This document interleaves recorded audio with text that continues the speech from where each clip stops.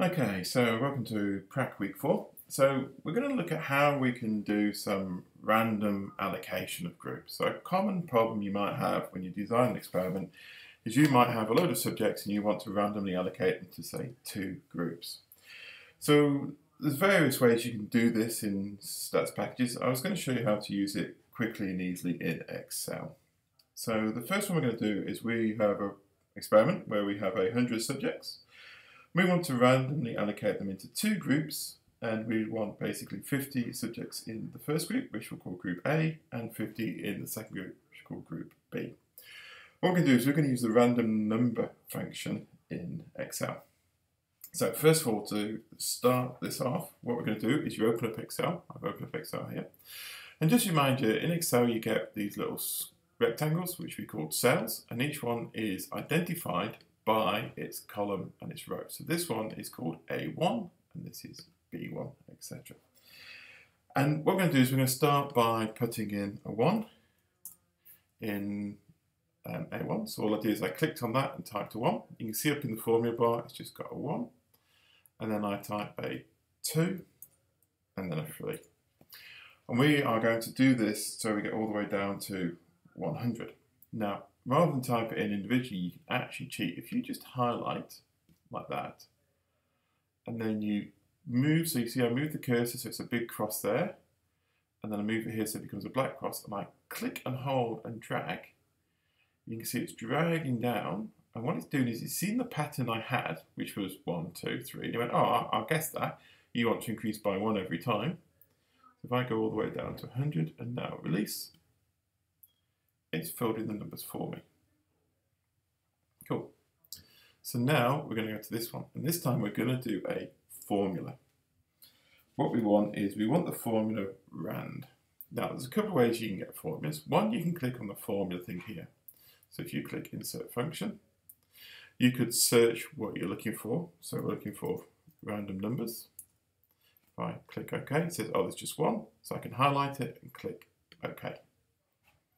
And it tells you what it does. It's going to return a random number that is going to be between 1 and 0. Okay. And it's done that. When I hit finalize, it's done it. The other way we could have done it, is if I delete that, is we could have actually just come here and typed equals. So it tells it we want a formula, rand, and then put brackets, hit return, it does the same thing. Now what I'm going to do is I'm going to go to the corner again. So go to the corner again, and I'm going to drag it down. And again, there's no sort of pattern here. It's just going to say, okay, you want that same formula again and again and again. So there we are. We've got 2 columns. We've got this column here, which is numbers 1 to 100, which is going to be the ID number for each of our subjects. And this one we've got random numbers. Now your random numbers will look different. That's the idea, they are random. And basically, each time you mess around, it will move these around for you, so you might find these numbers change. So how can we actually now randomly allocate? Well, because these are random, if I sort on this column, it's going to sort them from smallest to largest. But because these are random, the number that's smallest in here will be different for each individual person. So what I can do now is I'm going to go up to Data. I'm going to click on Sort.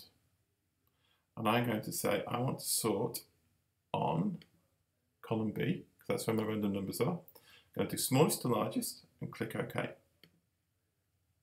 Now, the strange thing is, it doesn't look like it's worked, because these numbers are not sorted smallest to largest. But what it does is, as soon as you change the Excel spreadsheet, it changes the random numbers. But notice how this order is now changed. This is now a random order. You have randomly move these, what we call a random permutation. That is, every number is still there, it's just in a random order. So now I can say, well, this is going to be group A, this is group A, this is group A. And notice the time, this is how the random numbers change every time. But because I'm not sorting again, these stay the same. And I can take these A's and I can drag that down for the first.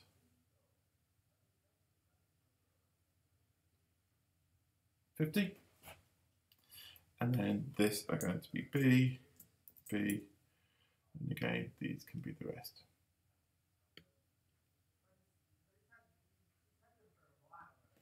So there you are. Now we have a group. So if I wanted to know all the subjects who are going to be in group A, it would be all the ones that have an A. So subject 86, 46, 70, 16, 81, etc. all the way down until the last one in group A is this one, which is 44. And then group B is subject 76, etc. And if you checked, every subject is in one and only one group. Obviously, your grouping will be different because we've used this randomization. Okay.